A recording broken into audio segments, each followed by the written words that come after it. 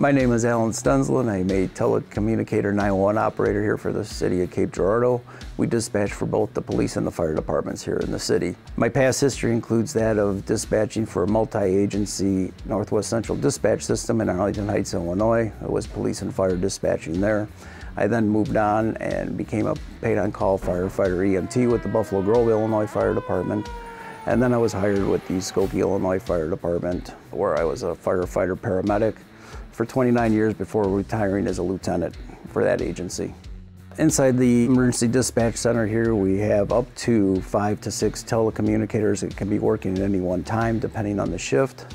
During that time, there will be one person that is dedicated to the police radio, one person will be dedicated to the fire department radio, and then up to 2 to 3 people could be call takers, where their job is to answer the 911 emergency lines that come in, along with the non-emergency administrative lines that also come into our facility.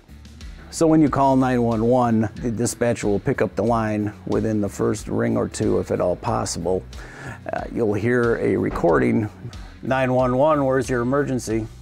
What we're looking for right away is, where is the emergency at? What is the location? Whether it's an address, name of a business, an intersection. If you're not familiar with the city and you're just traveling in, what's around you?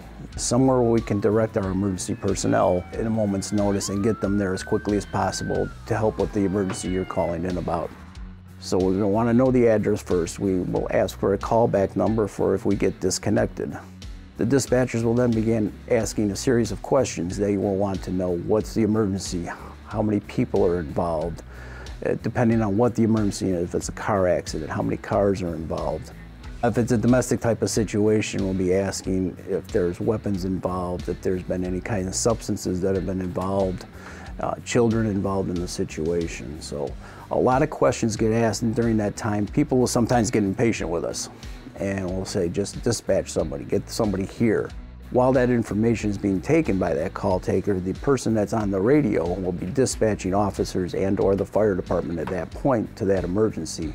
So just because the dispatcher is talking to you for a long period of time doesn't mean that the personnel are not being sent to your location for that emergency. So stay on the line with us, remain calm, and answer the questions that the dispatcher is asking. They are very important so that we can give that information to our personnel to keep them safe and the situation to be resolved quickly. Some of the challenges we face in here have to do with third-party calls that come in. People will say that their child has called them and they've been involved in an accident, or they see a suspicious person outside their apartment where they live. And being here with the university, we get a lot of calls sometimes from students, parents, where the student has called the parent and said, well, there's a suspicious person that's lurking around outside. The problem with third-party calls is that we're not getting the needed information so that we can tell the officers that are responding what's going on. They'll say, my son or daughter has called and this person's outside, I need you to send somebody. Well, what does this person look like? Are they still there? Are they in the front or the back of the building? Are they at the door? This is all information that's needed, and a lot of times they'll just say, well, I don't know, they just told me that they need somebody to go over there and check. So as much information that can be provided by the party that's involved is what's important to us, so that we can get that information out to the units that are responding.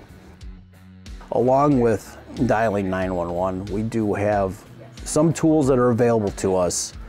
When dialing 911, we do have the ability to get a general area of where you're calling from, as long as the phone remains on and in an operating order. We can determine how far that phone call is coming from, whether it's 5 meters, 10 meters, 20 meters from this location. So it gives us an area we can send personnel to. We also have some other tools that have become available to us. One of them is called a Prepared Live, where the dispatcher, if you will allow them to, send a link to your phone where you can actually send us a picture of where you're at or what is going on at that time.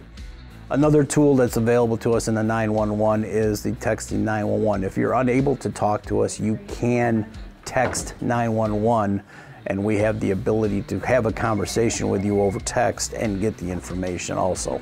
Our mission and our goal here in the 911 Center is to serve and protect the community. We don't chase the bad guys, we don't put out the fires. However, we are the first responders that you talk to. So as much information you can get to us as calmly and as clearly as possible will make the difference in accomplishing this mission together.